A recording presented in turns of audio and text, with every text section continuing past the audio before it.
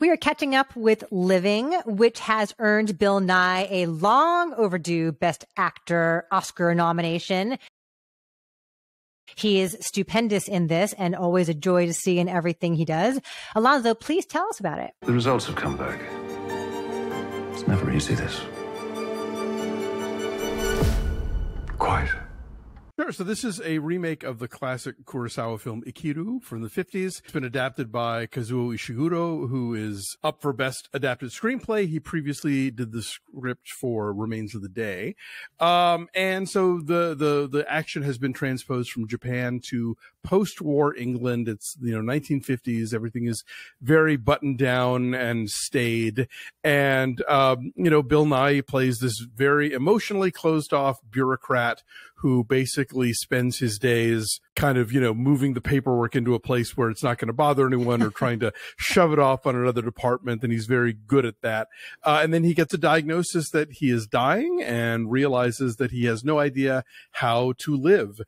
And while he, he tries a few things and he, goes off to a seaside resort, eventually decides that what he's going to do is use his power as a bureaucrat to help these housewives get the site of a bombing in London that's now like dangerous and full of junk and sewage turned into a playground for the neighborhood, and how that affects not only his life but people around him, his family, his coworkers.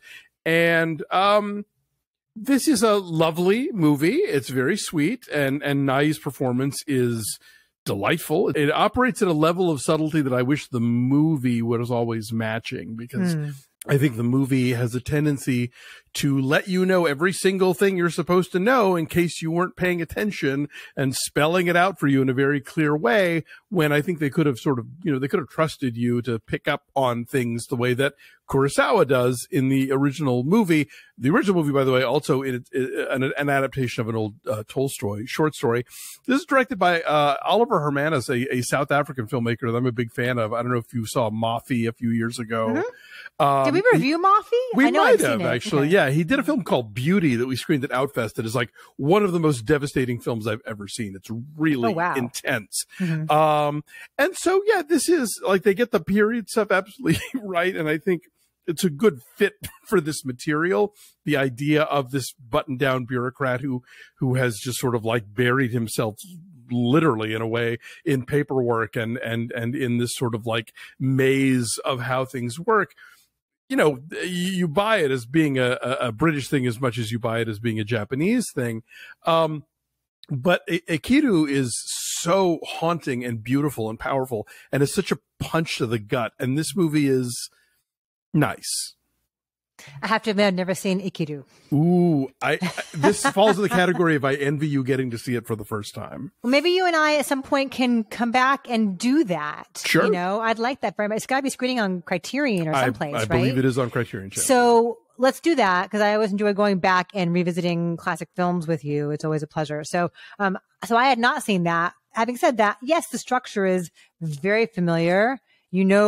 Where this is going to go, but it's in the lovely little details that it is so worthwhile. And just off the top, just from the opening titles, it is such a beautifully appointed and lush throwback to a certain era of filmmaking. Like, you truly feel as if you were watching a film that was made in the 1950s. Everybody loves doing the title card now with the copyright information under it. Poker Face does it. And that's the new retro thing that everybody loves. And I'm down for it. I've always enjoyed that. So. Give me those Roman numerals. I want them all. No, but the whole opening sequence of what the hustle and bustle of London is like, and people taking their buses, and everyone's getting off the train. Everyone's in the same suit and the same hat, and they're all walking up to the same ramp to work and everything. Got to give a shout out to the great Sandy Powell, legendary costume designer who did all the clothes here, because Bill Nighy is wearing, this perfect little chalk stripe suit, but then even the women, Aimee Lou Wood, who is the young woman in his bureaucracy, his office, who kind of helps him see the worthwhile nature of life. Every little dress she has is just perfect, but it's not in an overly showy way. It just feels perfect. Appropriate. Yeah. Totally. This just grabbed me from the very get-go. And you feel the slow burn of his evolution, but the way that reveals itself in the tiniest moments, whether it's like sneaking off for an expensive lunch in the middle of the day, or just sitting on a park bench, or going to the amusement area and like playing with the claw game thing, like the tiniest ways that he finds joy are so fun. I want to mention also one of the people who helps him is the guy who played Orson Welles in Mank, Tom Burke. Yes, who's from the Souvenir movies. Yes, he helps him. He's one of the people who like helps shepherd him along the way on his journey of discovery. And those scenes have a lot of chemistry and a lot of crackle because they couldn't be more different. He's just got this giant personality.